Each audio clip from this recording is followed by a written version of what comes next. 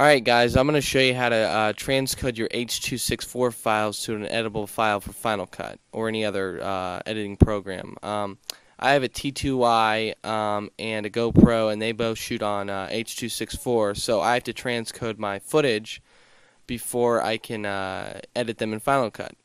I use this thing called MPEG Stream Clip. I'll put the link in the description below so you guys can download it. It's pretty awesome. It's free. So what we're gonna do is we're gonna here's my footage right here, just these two right here. I'm just gonna show you those two. Open up MPEG Stream Clip, go to List, go to Batch List, go to Add Files, and then go to your footage, click to Batch. This is fine. Leave that like that. Go to OK. I'm going to put it in this folder right here. You can put it in whatever folder you want. Alright, raise the quality all the way up. You can I either use Apple ProRes LT, which is like a smaller version than this. Makes it just a smaller file size, and you don't need anything bigger if you're working just for the web or something. You might want to use this if it's for something besides the web. But I use this for the web actually. It's called Apple Intermediate Codec, and it seems to work fine.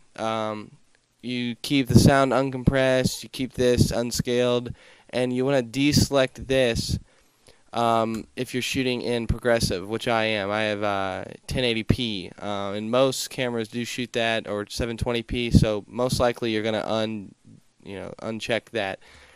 Go to batch and then press go, and it's just going to go through this thing, and I won't make you guys wait. Alright guys, once that's done, you can see here that they're complete. You need to go over to Final Cut and go to File, Import Files.